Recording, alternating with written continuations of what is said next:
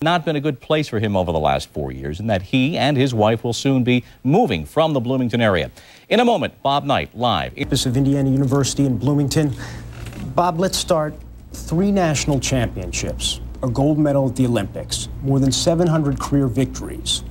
On the flip side, your own university, where you've worked for 29 years, has detailed a pattern of misbehavior, and it says you finally crossed the line. Still, did you ever think you would be fired?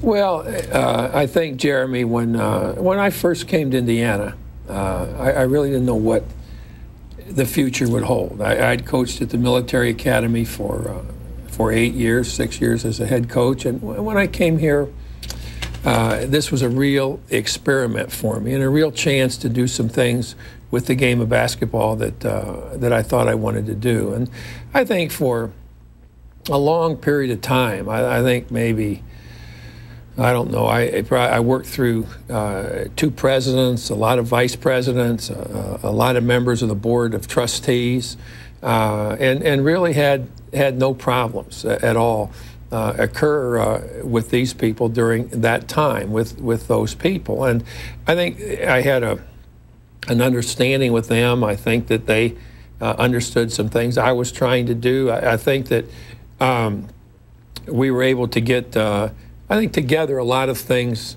done. And during that time, I think maybe one time with Jerry Colangelo, a really close friend of mine who's the president of the Diamondbacks and the Suns, I thought about maybe leaving Indiana and going somewhere else.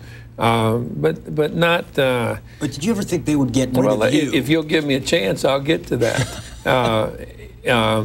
But I just really didn't consider that. I thought I would stay here and coach till I was done coaching, which I'm certainly not now. I mean, there's no way I'm done coaching. But in recent years, things have changed. Administration has changed. The athletic department has changed, and for some people that may be good. For me, it hasn't been. It just has not been the kind of situation that I've been used to here, and I've known for I think several years that this was not the same situation that I've been in, and as recently as July, I gave some serious consideration toward another job, and have in the last couple of years. But you mean the job at Delaware? Well, no, not that. That was consideration after the fact. But I don't think that my thinking about another job quite overrode the feeling that I had for Indiana University and the kids that we had here, the kids that were coming, the kids that have been here, what we've put together and built here at Indiana. I wanted to, more than anything, wanted to see us get back, and we've had some periods. We've never been mediocre. We've always been really good or pretty good as a team. And more than anything, I wanted to see us get back to being really good. And I kind of hung on to that thought for several years now, 4 or 5 years, and probably should have gone somewhere else. And there would be somebody that was a better fit as a basketball coach for this administration and these people than I am. And there's a place somewhere that's a better fit for me as a basketball coach. See those hands, Jeremy? That haven't lost quick hands. And there's some place that's a better fit for me as a basketball coach than Indiana is right now. Are you embarrassed? You've been fired in a very public fashion. Your job taken away from you, a job you just said you would hope to have until you gave it up. Are you embarrassed? No, not at all. What I am is proud. I am really proud of what our basketball program turned out at Indiana. I mean, I'm not going to single this player out and that player out because I miss players, but I'm just so proud of the kind of kid that we've turned out here and the kind of men that these kids have developed into. I'm really proud of the accomplishments that these kids had. This is something that with past administrators, John Ryan and Bill Orwig were the 2 people that hired me to come here. And I think they've been the 2 people that probably more than anybody else, because they got me started. And a guy that's been with me, a former administrator since day one, was Ed Williams. So there are people that have just been a part of this, but it's been the players and all the coaches that we've had here, and we've put together over the years, kind of woven an atmosphere of success, academically, athletically, after graduation, that I think all of us are really proud of. So that's how I feel about what's happened here over all the years. And now that my time at Indiana has been terminated, and my mistake, I think, was just kind of overstaying the situation.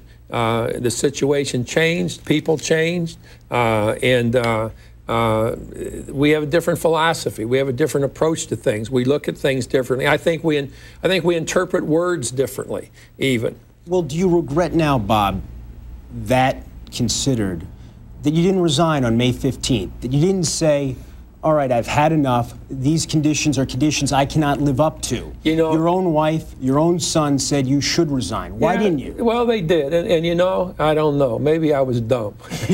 I mean, that's a possibility. Well, it's not an unusual thing for me to be dumb on occasion. But that, I think in retrospect, that's exactly the thing that I should have done. But I didn't do it because of the kids that we have here. These kids came here because of me. They came here to play for me, and I felt this in my mind, so I thought that I have an obligation to these kids. I think these kids understand today that they've got a chance to go out and still play. I mean, whether I'm here or not, they can have a really good basketball team. They can enjoy it. They can play. And I think for my sake, I think it would have been far better for me, recognizing as I did long before May, that this just wasn't a situation for me, that I should have just gotten out of the situation. You didn't get out. You didn't resign. Instead, you agreed to the terms of the zero-tolerance policy. What did zero tolerance mean to you? Nobody ever explained that to me, Jeremy. What did it mean to you?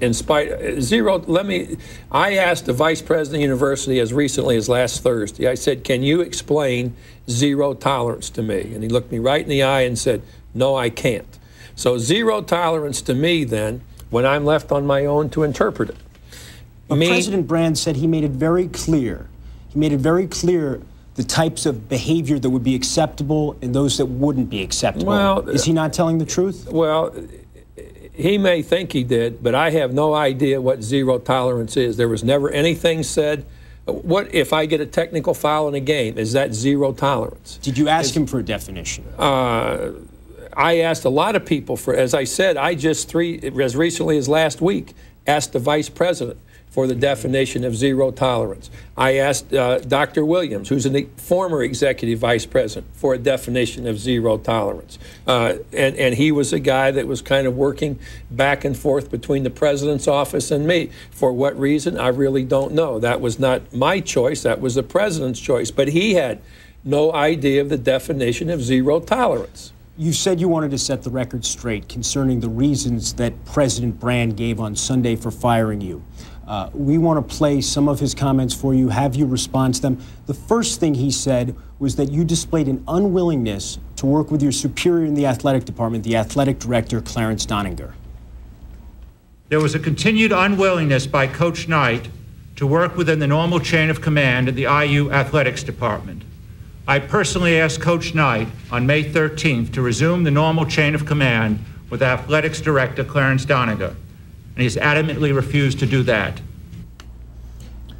There was nothing that came up from May 13th to the president where I need to interact with the athletic director in any way.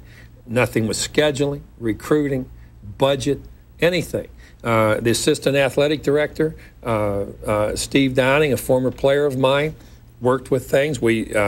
My contract calls for me to control basketball and to run basketball, which I did. There was never a reason for me to ask of anything, nor was anything ever asked of me during that time. So is that a fabrication? Well, I don't know whether he may have a feeling that I didn't work with the athletic director. There may be something that he thought I should have done. Perhaps he thought I should have had weekly meetings with. I don't know. I don't know where it comes from. All I know is that we were able to conduct basketball since May 13th, whenever or whatever the date was, without the necessity for doing anything with the athletic director during that time.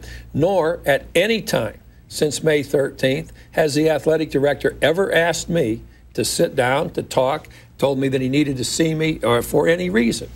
President Brand gave another reason. Another reason he said there was inappropriate. Wait. Let's just get to this one, Bob, and then we'll come back. No, Jeremy, said there was an just wait a second. And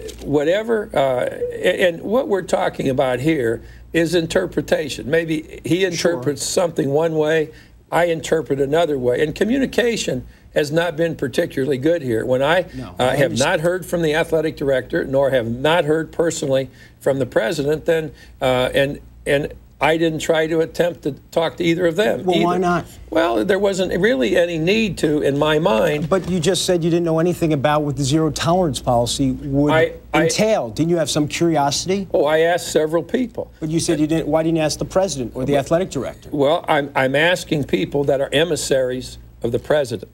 And when they don't know, I don't know where they go to get it. They had an opportunity to go get it themselves and bring it back to me. I mean, don't you think he would answer your phone calls, President Brand? And I would certainly answer his. Another reason President Brand gave for firing you was an incident with a female official at the university, a university lawyer. You were having a discussion, I understand, concerning the $30,000 fine that the university had imposed. Here's what President Brand had to say.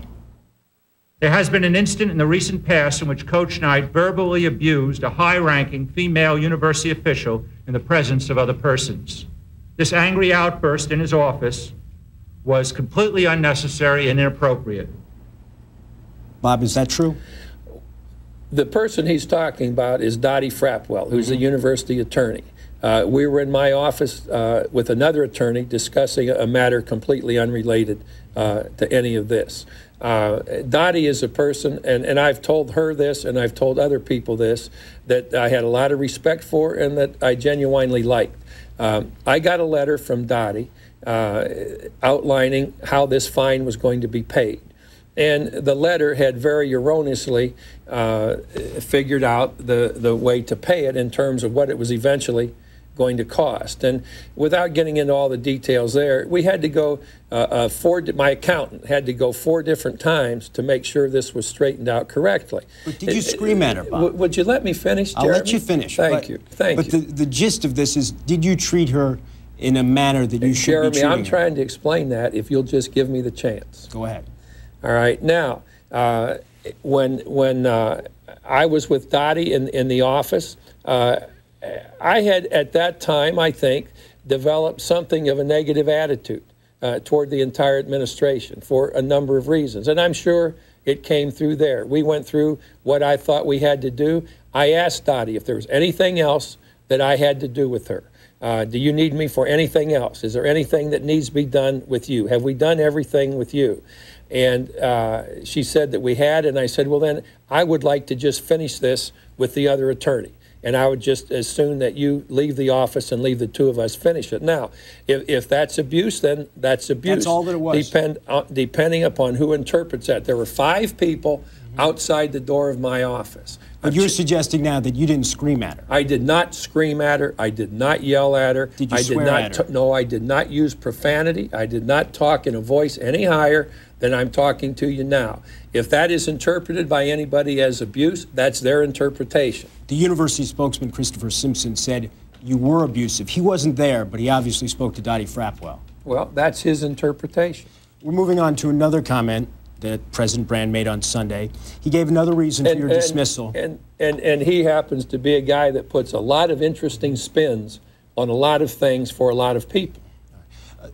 On Friday, a student, a freshman at this university, Ken Harvey, accused you of accosting him at Assembly Hall. You held a press conference later that day in which you denied speaking rudely to him or bruising his arm, which is what he said had happened, that he said there were scratches on his arm. Let's hear President Brand's description of that event. We have a well-publicized incident in which Coach Knight had a confrontation with a 19-year-old IU student in front of Assembly Hall. The IU police are investigating this matter and have completed their preliminary findings. They have talked to 7 people and have 2 more persons with whom to talk, but we believe they have settled the factual aspects of the case. The coach reached out and initiated physical contact with the student on his arm, and the 2 had, according to varying accounts, an uncomfortable exchange. It is not in dispute that the coach reached out and grasped the young man's arm in an unwelcome fashion. The severity of the act is in dispute, however. Bob, you already said on Friday that the contact, in your opinion, was not inappropriate, that you did not bruise him, that you took him lightly by the elbow, and then you told him that he should be more polite, address you as Coach Knight or Mr. Knight. But considering the zero tolerance policy, considering your history, considering everything, the fact that you wanted this job, why did you go over and touch him at all? Because I think that's something, Jeremy, that I would probably do under the same circumstances tomorrow and the next day and the day after that. And right along with the zero tolerance policy is something else that comes into play. There were some comments apparently made that I had refused to speak at previously scheduled varsity club outings. There were no previously scheduled varsity club outings, first of all, none. Your contract stipulates that you appeared 4 and you were going to appear at 4 times. And 2 of them must be varsity club outings. I had in June participated in 2 different varsity club outings. Now, that leaves 2 outings for me to participate in. At the advice of my lawyer, I stuck to those 4 outings, those 4 necessary outings. And he told me that I just could not afford to expose myself to these outings. You've mentioned zero tolerance. I look at zero tolerance. I didn't teach a class this year that I've taught for 28 years. I'm the only coach in basketball or football in the Big Ten that has taught a class in the last 20 years. And I didn't teach it because if you're a student and you don't like something I've said to you, you get a C and you thought you should have gotten an A. Is that a violation of zero tolerance? But Bob, that's what makes this situation on Thursday at Assembly Hall even more mystifying, that you were so cognizant of the possibilities, that you said last year you knew people were going to bait you, and then you took the bait. Did you not?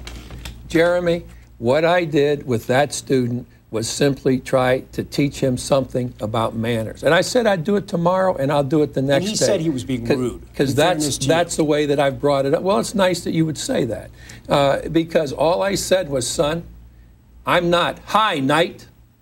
I'm Coach Knight or Mr. Knight. And I don't address people by their last name, and you shouldn't either. Always remember that with elders. Now, Jeremy, let me finish what I was saying before you interrupted me. So rude. We're going back to the situation where you're talking about the university alumni meetings? The 4 meetings, okay? So on the advice of my attorney,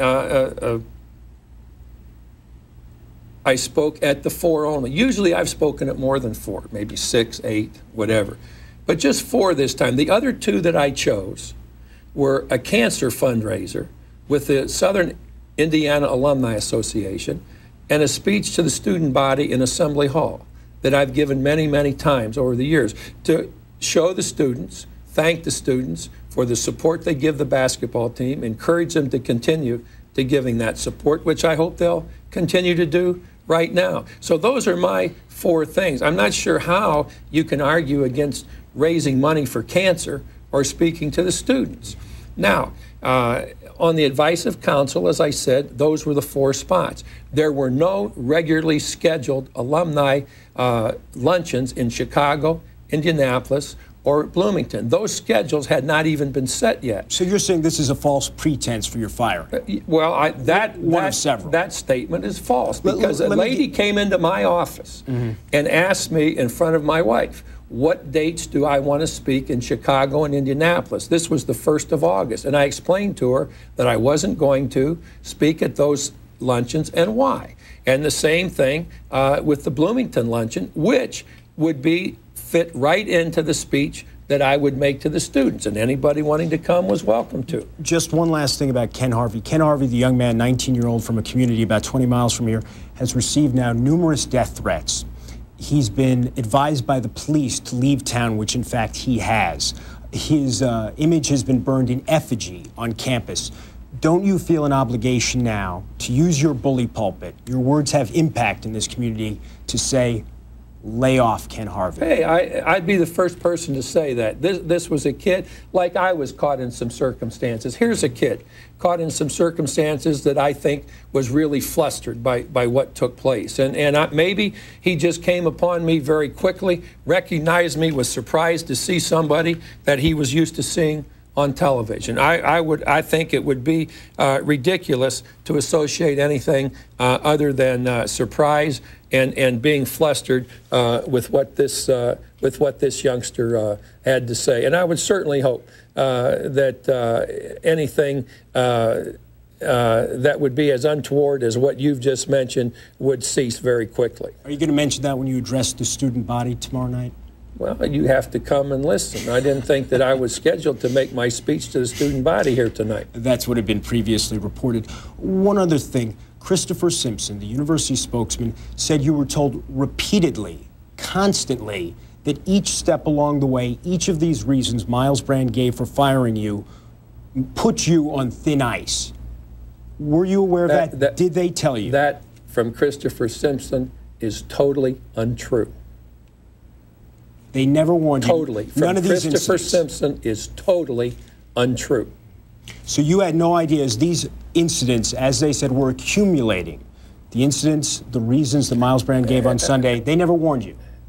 You asked me if Christopher Simpson had kept me informed of that? No, I didn't ask you if yes, Christopher you did. No, I said Christopher Simpson said you had been informed. I didn't say did he, did anyone. Well, he did not, nor did anyone else. Coach, thanks very much. We'll take a break right now. When we return, we'll discuss Bob Knight's future and the future of Indiana University. Bob, the meeting Sunday night at Assembly Hall, you flew back from your fishing trip. You addressed your troops at Assembly Hall. It was an emotional meeting. What happened? Well, I just told the kids that I was no longer going to be the coach. There was no problem in that for them, that these guys just had to play basketball and had to look at their futures. And I had told them the first time we got together after school started that this was a team that could be a very, very good team. We've had some really good additions made to that team, and I had said then that they could be good, and I told them on Sunday that there was no reason that they couldn't be just as good as I thought they could be. How difficult was it to address them as their coach for the last time? Well, you know, I would have liked to have been addressing them as to what we were going to do the next week, but I've been in front of teams almost all my life, and the difficulty was in that these were kids that we had worked really hard to get together to play. And now, as an example, I'd spent all summer with an offensive set. And in my mind, while I'm fishing or traveling, thought who's going to play here and who's going to play here and who's the best guy in this spot, to do all of the things that we do in our motion offense, but do them in a little more defined way. And now I won't be able to do that with these kids, but I'm looking for kids that I can do it with. You know, I haven't retired. You know, I'm an unemployed teacher right now, and I'm looking for a place to teach. And I want to see how this offense works. I want to see how some thoughts I have on defense work. I mean, there are too many things that I have yet to explore about the game of basketball. How important is it to you? You're only 117 victories away from Dean Smith's record, to break the record, to be the winningest college basketball coach of all time. Totally unimportant. And kind of interesting. Really? Not at all? No, I could care less about that. I've never cared about those things. Some guys brought some stuff from my locker today, and it was kind of interesting. My son, Pat, who I think is the real victim in this whole thing. I mean, Pat has just worked very, very hard and very well, helping us recruit these kids, putting them in the right frame of mind, getting them together. And now Pat, in the beginning of a career, wants to coach, and he's been dismissed from his job along with me. But Coach, let me finish, Jeremy. But Coach, he's the victim in this. Yeah, but Pat is the victim in this. He's the victim, but if you had abided by the rules, would he have been the victim? Would he still have his job? I don't think I had any chance to abide by the rules. Why not? Let's get back to Pat, okay? Now, with Pat and our situation where it was, now we have to find another place. But again, before you interrupted me, and you have a real faculty for doing that. Thank you. No, I don't think it's anything to really be too proud of myself. I think when I talked about Pat... Bob, you came here to do an interview. I'm asking you questions. When I talked... Well, then let me finish the answer. Is that okay, Go Jeremy? ahead. Is that fair enough? Please, go right Have ahead. I interrupted your questions yet? Yes. No, I haven't. You've interrupted my answers with your questions, and then I've tried to get back. So let me finish this. You got a long way to go to be as good as your dad. You better keep that in mind. I appreciate it. What I was trying to say is that Pat came into the house and he said, Dad, he said, let me tell you what I found in the bottom of your locker under some old shirts. He found 2 basketballs that were marked with my 600th and 700th victories under a pile of old shirts in the bottom of my locker. So I think that indicates to you how important total victories are to me. I spoke to Pat yesterday. He said that you guys had already received several calls. People are interested. Has anyone called you yet offering you a job? People have called me. Who? I don't, who? Which universities? Which athletic directors? You know what? It slips my mind at the moment. How much do you want to coach again? Well, that's all I want to do. I mean, that's what I am as a coach. If I had to put my occupation on my passport, it would be teacher. Teacher, coach. That's what I am. I'm looking for a situation like I had for years and years at Indiana, where we turned out great kids, where great kids came here, where I had a rapport with people in the administration, where we were going down the same path, and I'm sure I'm not right for every administration, and every administration isn't right for me. Very few of us are men for all seasons. Very few of us are St. Thomas Aquinas, and I want to coach in the worst way, and I want to. I want to see more kids come out of our program like the kids that have come out of our program here. Heck, I've got a lot of years yet to coach, and that's what I'd like to do. Well, tell me, Bob, if an athletic director is watching this, and I'm sure many are, why should he hire you? If you couldn't get along with your last athletic director or the current president of Indiana University? Well, I think he should hire me because I figured it out one time, and I basically have worked for about 43 people. And at one point, I thought there were 3 people that I hadn't gotten along with. Now I think there are 5 out of 43. So over my career in coaching, and I'm talking about superintendents at West Point, commandants, athletic directors that I've worked for I think 9 different athletic directors and have gotten along pretty well with 7 of them. Superintendents, presidents, 42 people, and I really have gotten along well with 37 of them. So that's a pretty good percentage. Bob, you coached the 1984 U.S. Olympic team to a gold medal. There were 2 players on that team, Sam Perkins and Wayman Tisdale, who were asked once, if you were an animal, what animal would you be? Sam Perkins said a shark. Wayman Tisdale said a pussycat. Is it possible that they were both right? Could be, or maybe somewhere in between. Where do you see yourself on that scale?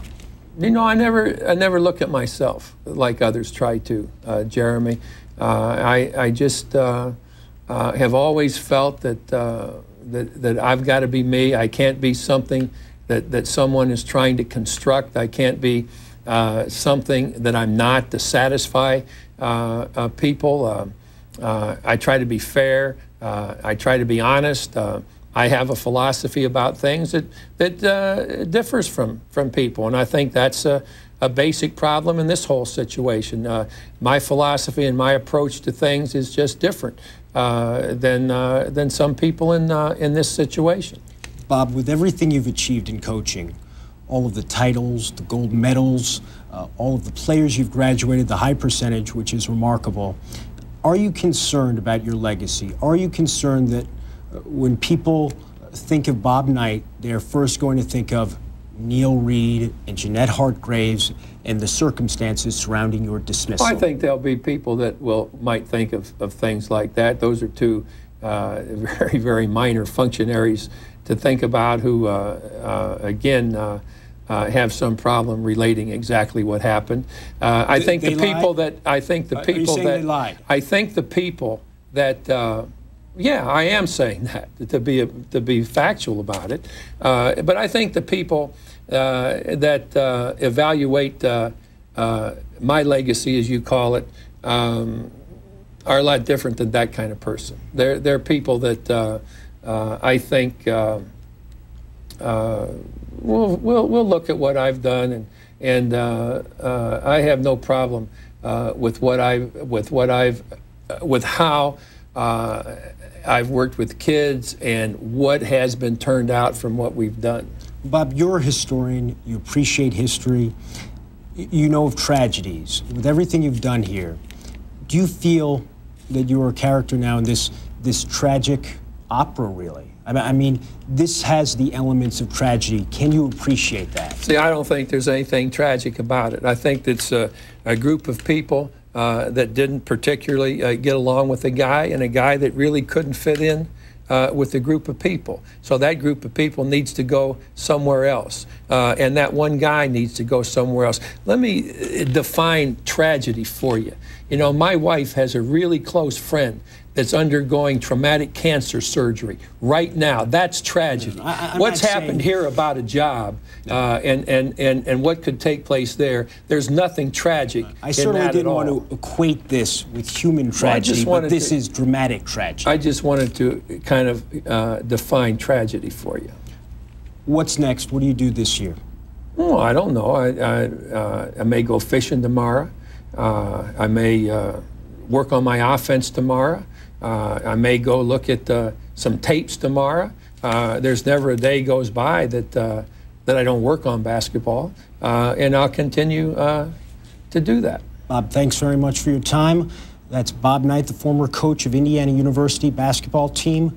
Now back to Bob Lee in Bristol. Thank you very much, Jeremy. And how his wife Karen just froze over there. And I said, well, wasn't it in August? Yeah, but it's still cold. And I think once we got into a comfortable setting, it was really the disappointment how since actually May 31st is the last time he heard from Dr. Brand, and since that time he's never had a phone call until this Friday night at 10:30 when he's ready to leave again and go to Canada on another fishing trip. And that disappointment on how all this came about, which led to his firing, and Bob, in my opinion, I think Indiana University, Dr. Brand probably wanted to fire him in May. They couldn't because it's the first time they challenged Knight. And whatever happened in the last 17 weeks, they were determined to end his career coaching at Indiana University. He goes to Dr. Brand's home that Saturday evening, a 2.5, 3-hour meeting, the meeting that essentially at that moment saved his job. Bob Knight is, by many accounts, a brilliant man. How could you, with your job hanging in the balance, how could he not have looked across and asked Miles Brand, what do you mean zero tolerance? It's almost strange credulity to expect that after 4 months nobody came to him and he never asked.